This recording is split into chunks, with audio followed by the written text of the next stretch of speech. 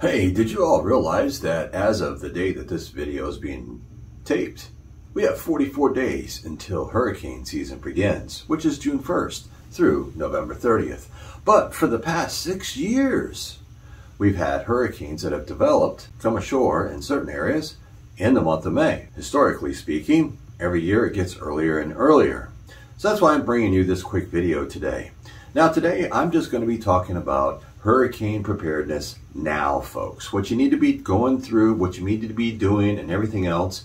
You can go onto my channel, catch the playlist for the hurricane preparedness, and all this stuff goes into great detail. So we're going to try to keep this one short, sweet, and to the point. You can go back and watch the videos to get any information you need on any of the said topics that we're going to be talking about. Now, we are going to be talking today about the 20 top things you need to be doing right now. Now, if you live in a hurricane-prone area and you do get hurricanes, now also remember it's not just for along the coast, because the hurricanes, once they push ashore, they bring a whole different dynamic to what happens inland compared to what happens at the shore. No, you still can get the winds. You get the really heavy flooding, especially when these things crash in through to the mountains, because it drops even more rain. It just makes more of a huge headache. So just because you don't live along the coast doesn't mean you can't get a hurricane. If you live anywhere within a 200-mile radius from the coast of any given point between the Gulf and the Atlantic side, even over on the Pacific side, which they're rare for them to come in back that way. Nowadays, anything is possible. This is why you need to be prepared. So let's get going on this list. Now, this is in no particular order, okay, folks?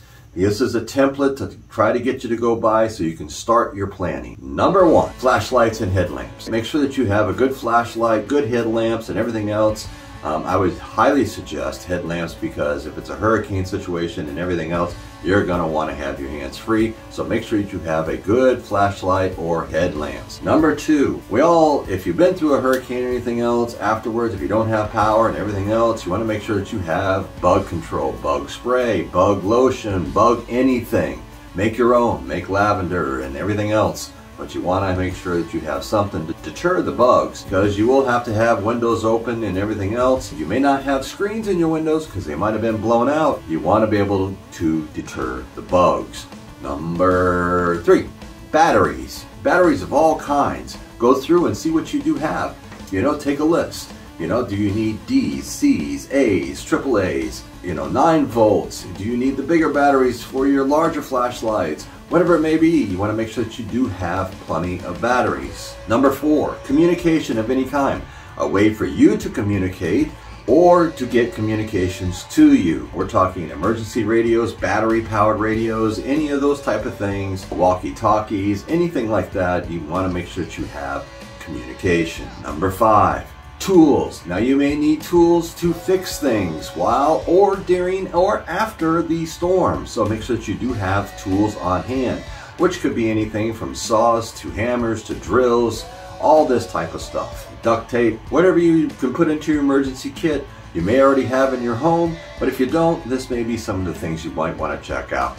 Number six, ways to make ice pre-storm. Pre-storm, you want to start making ice blocks and everything else, and using your coolers and everything, and load those bad boys up. Fill them full of ice and everything else, so this way here, if something happens, power goes out, you don't have a generator or anything like that.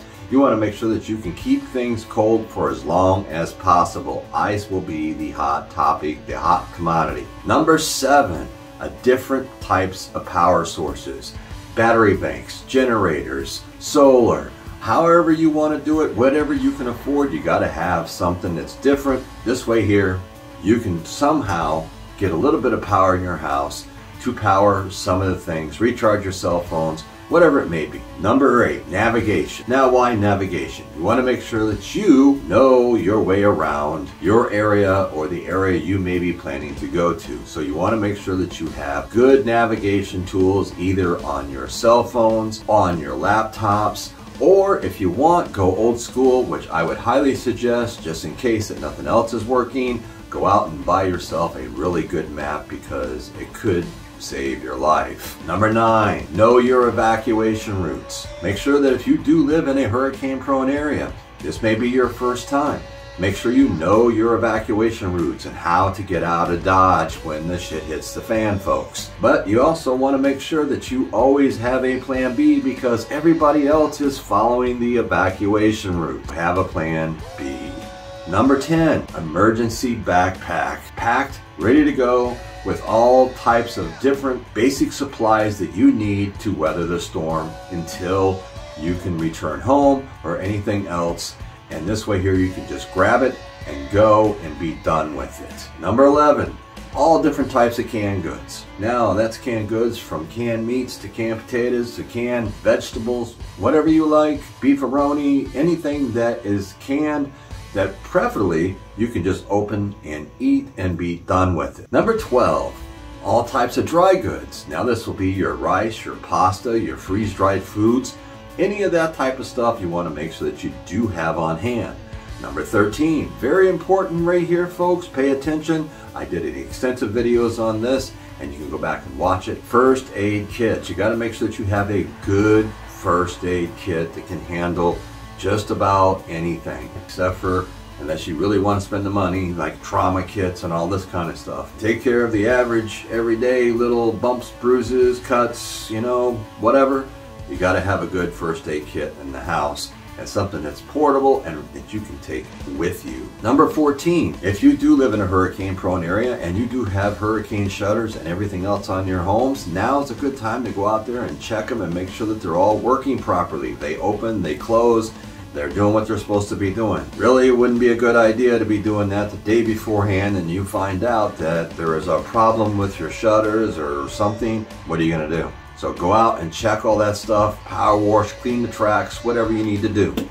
That's just kind of a give me. Number 15, some way to cook without power. After the hurricane comes through and comes boiling through the whole area and everything else, more likely you're not going to have power. So make sure that you have some way that you can cook food for you and your family. It is an emergency type situation. Cooking food is going to be key. This way here you can keep everybody happy, keep them fed. This way here they hopefully won't be so grouchy with you, if you get what I'm saying. Number 17, water. Water is a huge key. There's a lot of different ways that you can store water and everything else. Make sure that you do have a filter system to go along with that in case something happens and you have to get water from someplace different, that you can filter out all the bad bacteria and chemicals and everything else so that you can still get that drinking water that you will need after a hurricane. Number 18, ways to save your important documents and pictures. There's quite a few different ways that you could do this. Back things up on your computer, put them on external hard drives, put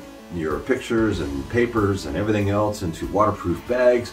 There's a lot of different ways to do this. Just want to make sure that you're checking all that out. Number 19, extra tarps and plywood, because you just don't know what's going to happen. You may need the tarps and stuff maybe to patch your roof. You may need plywood to put over a window if something happens, your hurricane shutter let go. If you didn't have hurricane shutters and a window blew out, you could cover up that window. You may have to do it from the inside. You could still make sure that you're trying to keep the elements from the outside to getting inside. Now, one little thing I'd like to throw on there, if it's in the middle of the hurricane and you have issues with your roof, please do not try to climb up there with a tarp. Try to fix it during the hurricane. You're going to have to avoid the area in your house where the water's coming in. Fix it afterwards. Number 20, big weird in here, folks. Having a plan, writing it down, having a journal or notebook to go by, so that all this kind of stuff goes into it so you know what you have, where it is, hopefully how to use it. And for a bonus one here, folks, and it should be a give me, but we're going to throw it in anyways, number 21, cash. Always, before a hurricane comes through, you want to make sure that you go to the ATM, the bank, however you want to do it, and make sure that you get cash in hand. The power is out, but stores are still open. They may only be taking cash. If you have a credit card, checks, or anything else, they will not accept them. Make sure you always have cash on hand. I am Survival Preparedness for Beginners. If you'd like to know more about any of these type of topics, like I did say, here at the very end of this video, you're going to see a playlist pop up on hurricane preparedness. And make sure that you go in and check that out. because it could answer a lot of your questions and everything else. And this way here, it keeps you safe, keeps you alive. And until next time, I will catch all of you on the flip side. Thanks for joining me.